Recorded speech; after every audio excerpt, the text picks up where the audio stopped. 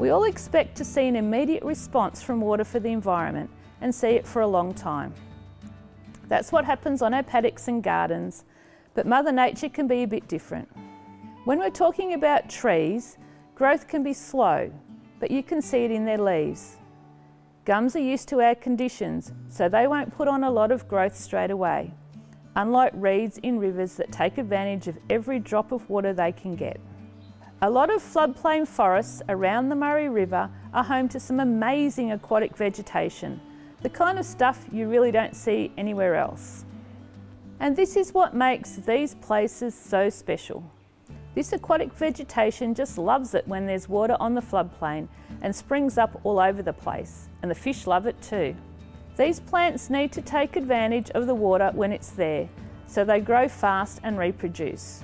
Once the water moves on or evaporates, the above ground parts of the plant die back, but their seed and root systems stay underground, waiting for the next time there's water.